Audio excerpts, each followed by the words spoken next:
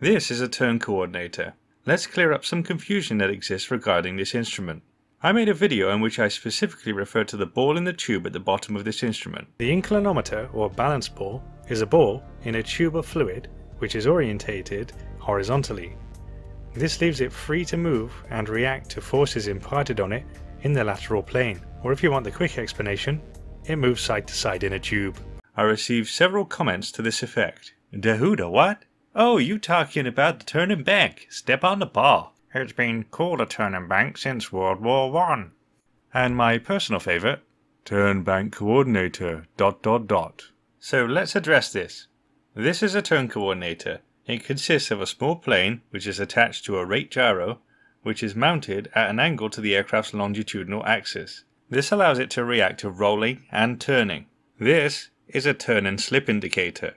It's an older version of the turn coordinator where the gyro is mounted aligned with the aircraft's longitudinal axis.